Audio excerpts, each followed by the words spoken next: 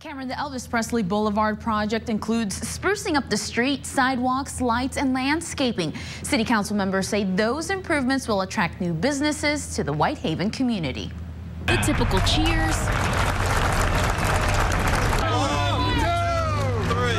and the photo op kicked off the groundbreaking ceremony for the Elvis Presley Boulevard project. The groundwork already started. Utility crews are underground, rerouting wires now. Councilman Harold Collins represents Whitehaven.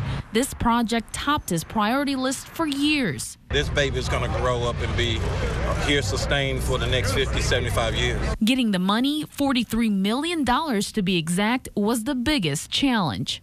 Finally, within the last couple of years, the state has stepped up and provided $27 million commitment. City Council has stepped up and provided a $16 million commitment.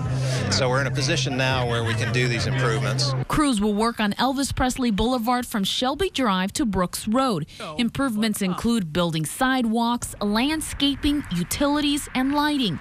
Thousands of tourists from all over the country travel this stretch to visit Graceland. Tourism is a major employer, and the more we can grow it, the better off our citizens are going to be. Collins says the improvement project has already attracted new hotel chains and restaurants, something which he says can benefit tourists and residents. Families like mine who live in Whitehaven can go and have a decent meal and sit down.